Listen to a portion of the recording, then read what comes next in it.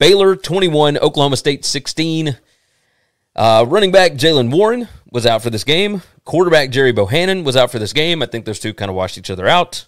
You know, Blake, how do you say his name? Chapin? Are you talking about the quarterback? No, the quarterback. So I think like 23 out of 28, 180 yards, 3 touchdowns.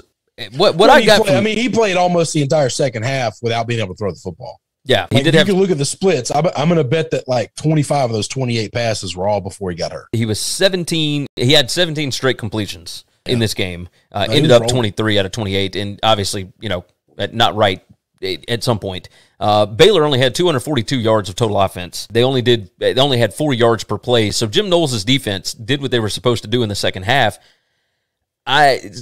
Look, Spencer Sanders, we've talked about him for years and whether or not he would be able to step up in a big situation, and he did it last week against Oklahoma.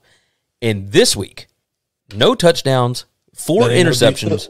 Oklahoma don't play defense. Agreed. And this is Dave Aranda a second time around. I told you this was going to be a bloodbath for Oklahoma State to find a way into the end zone. No, you were right. I didn't get a lot right this weekend, and that's fine.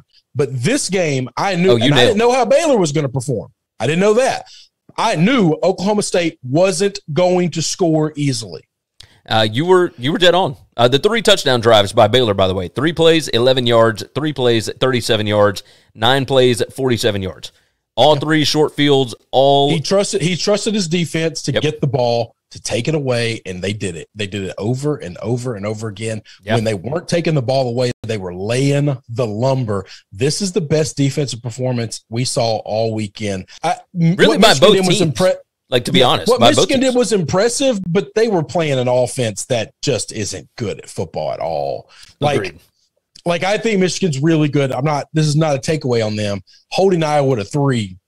Not super surprising. That's more about you not letting them score a defensive touchdown, because they didn't score offensive touchdowns a lot this year. No, you're 100% right. I mean, Wisconsin held them to 7 points. So Oklahoma State had 2 field goals from the 6-yard line, 1 from the 3. They were stopped at the 1-inch line. There were 2 fourth-quarter defensive stands inside the 10-yard line for Baylor. You know, Jim Knowles in that defense held Baylor scoreless in the second half.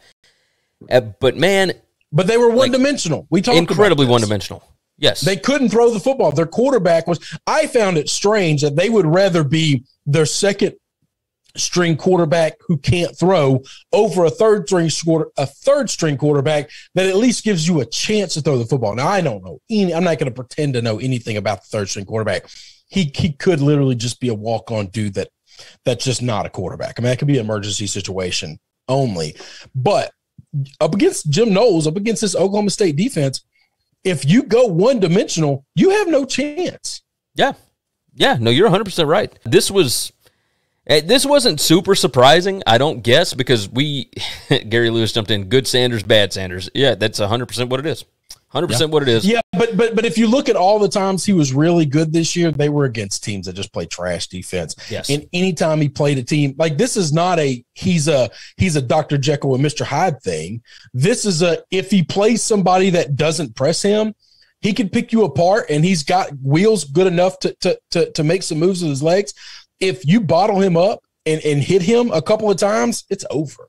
It's bad Sanders the rest of the day. My thought process on this, why I took Oklahoma State, was I thought that defense was going to create opportunities and maybe score themselves on Baylor, especially against the second-string quarterback that Jim Knowles already had film on, right? Like, we've seen this. They did it against Texas Tech. Texas Tech played lights out, beat up on Iowa State, who has a pretty good defense, but then as soon as you get film on them, Oklahoma State held them scoreless. Like, did not let them move the ball at all. And no, I understand Texas Tech, way different than Baylor. I get that. But, I think this Baylor team is incredibly well coached. I hope they can keep that staff together. I really do. Yeah. I'd like to see Aranda do well there for a while. We got into this debate with some of our other buddies in a group chat we got, and those guys all hate Baylor. I understand that they have different reasons for hating Baylor. I think Baylor might be the best job in the Big 12. It's possible. It's 100% possible. I'm going to tell you this, the second best job in the Big 12 is probably Houston now.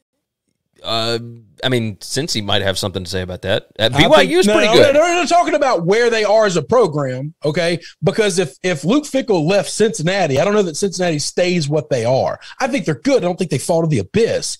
But I think that is a product of they've hired really well and they've done a good job, but that's a Luke Fickell thing. I think Houston's great no matter who's the head coach because of the city, the resources, the recruiting talent around them. That's where it all comes from. I mean, I see where you're coming from. Since if Luke Fickell and Dana Holgorsen swap places, would you think Houston's a better job or Cincinnati's a better job? Man, yeah, Houston's probably the better job. That's the question. Yeah, that's the answer then. Overall, Houston's probably the better job. Cincinnati has had sustained success. The only coach that they did not hit on was Tommy Tuberville towards the end of his career, but they've had success with basically everybody that came through there. Like, Cincy's always been pretty damn good. You know, it's been a while since they've dominated a conference the way that they are right now, and that is definitely a Fickell thing, but yeah, I'm with you.